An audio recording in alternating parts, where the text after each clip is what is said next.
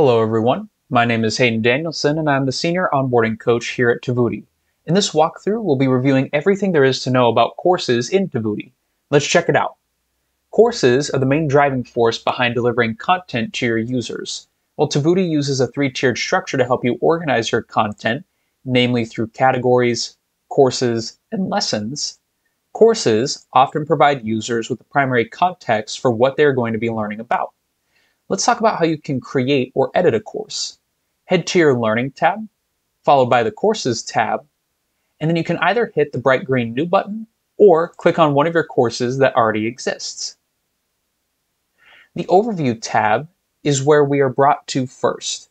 We can determine the course's name, categories that it should belong to, and pricing if applicable. It's important to note that every course must belong to at least one primary category. Otherwise, your course will not be visible to your users. The Design tab is where we tackle many of the aesthetic details for the course, such as the thumbnail, cover image, description, and custom labels down below. Back up at the top, the Content tab is where we can organize the lessons attached to our course. Think of lessons as like chapters of our course.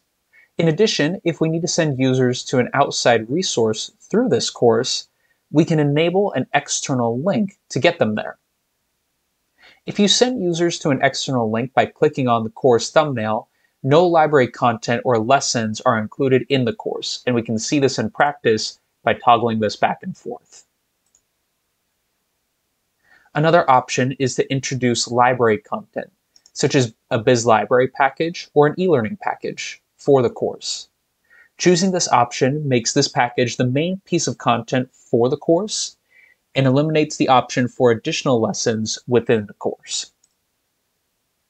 Lesson gating is a handy tool if your course is broken down into multiple parts. If enabled, this means that users will need to complete content in the order that it's presented down below. You can also create new lessons, add existing lessons, or edit the attached lessons by using the lesson organizer at the bottom of the Content tab. If you need to reorder the lessons in this list, simply click and drag the three dots to the left of the order column. Going back up to the top, the Time Schedule tab allows you to designate various dates, such as opening dates and due dates. Due dates can be configured for a specific date or after so much time has passed. And you can always toggle that back and forth.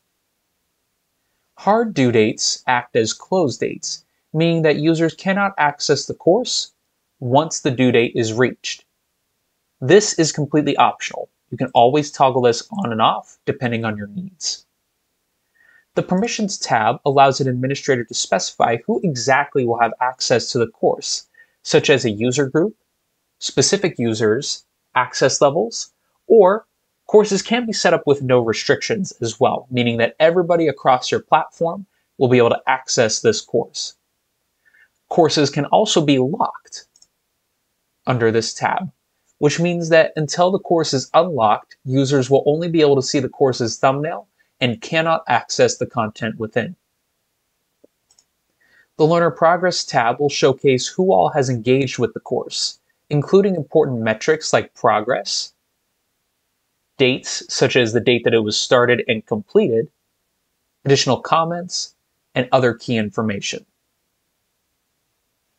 One important tool that you can use here is archiving course progress, as shown right up here at the top of this chart.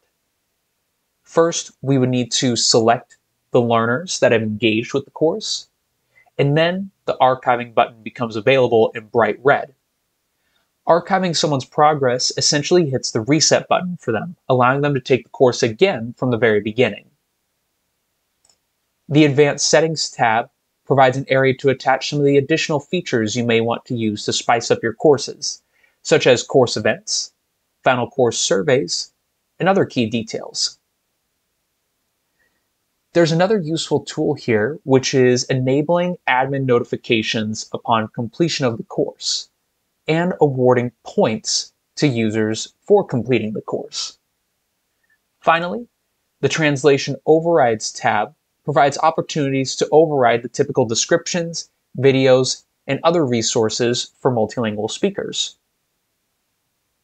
If we switch languages, you can even choose different e-learning packages for the various languages. Also note that as you switch between these, any details that you put in for one language will save, and you can continue on down the line to other languages. That way, you don't have a constant running list of all of the multilingual options. You can just pick and choose which ones you want to edit at any given time. Once you have a number of courses created, the focus then shifts to managing your courses. Let's talk about some best practices and other tools at your disposal to help manage the courses you build in Tovuti. There are a number of filters and searching options available to you at the top of the courses page. You can find courses based on the category that they're tied to, the creator of the course, or you can use the advanced search option to go even further. The various columns can also be selected to prioritize a certain area that you're looking for. For example, we can take a look at something based on their published or unpublished status, their title, the number of lessons they may contain, and so on and so forth down the line. It may be necessary at some point to reorder your courses. To do this, we need to use the ordering column to sort the courses by the order in which they currently appear to the user, right over here on the left-hand side. From there, just like reordering your lessons in any given course, you can reorder the courses to appear in a particular order to your users by clicking and dragging these three dots, or by entering the specific number in which you would like it to appear. Always remember to click the green check mark once you're finished to confirm your new ordering. Duplicating courses can also have a number of benefits. If you need to change a few key details for a course, and perhaps you're providing a similar version of the course to a new user group, duplicating the course can save you a ton of time. To do this, we would click on this little check mark next to the course, click the duplicate button, and now we have our copy. Duplicating the course will carry over all of its details. The only exceptions are the course events that may have been tied to the original course and the lessons in the original course as well. Lessons are not copied because they too may need to be tweaked a little bit to fit your new duplicated course. However, lessons can also be duplicated and tied to other courses, just like we did right here. It's also important to note that the duplicated course will have the word copy following the title.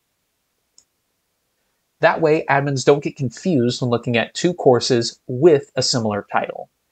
The duplicated course will also be unpublished by default, so that it is not accidentally marked as published and available to your users until you're ready to send that out. Again, courses and the management of them provide the backbone for users' e-learning experience. Utilizing the multitude of tools at your disposal will ensure your learners have an organized, well-planned, and enjoyable learning path while on your platform. Thank you all so much for taking the time to understand courses in Tovuti. We hope that this information is helpful as you continue to build out your one-of-a-kind platform. We'll see you all next time.